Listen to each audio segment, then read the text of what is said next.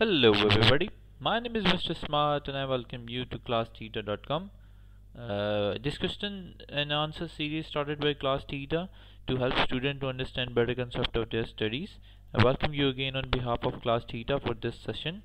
So our today's question is an MCQ with 5 options. So let's get back to the question. A user received the error message. Basically it's an error message that it will receive in the browser to secure the HTTPS. What is the cause and what is the basically cause of this, that it's showing that it's not secure on the HTTPS side?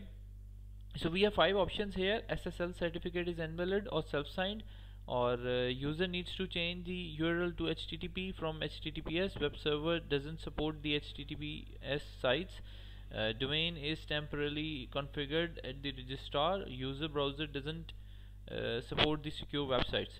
So the correct answer of the question is user server doesn't support the HTTP site, or it can be also the option A, SSL certificate is invalid or self-signed.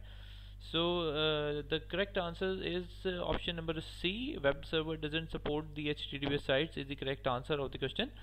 If you are looking for more questions and their answer, you can go to the classtheta.com and you can search any questions you have into your mind.